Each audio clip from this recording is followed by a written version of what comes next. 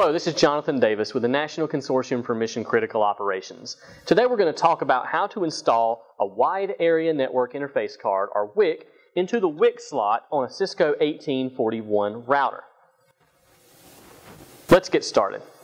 Okay, so we're going to cover how to install this Wide Area Interface card, Wide Area Network Interface card, Smart Serial Adapter, into slot 1 of the Cisco 1841 router.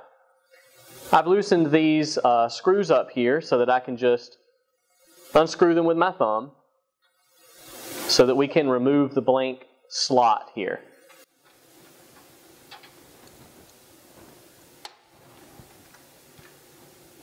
Here we have the Wide Area Interface card.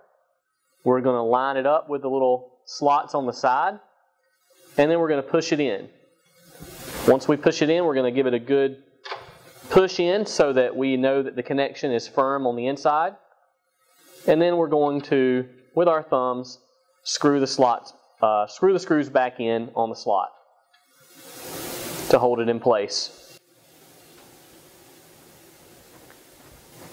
And that's how you install a Wide Area Network Interface card, or WIC, into the WIC slot of a 1841 Cisco router.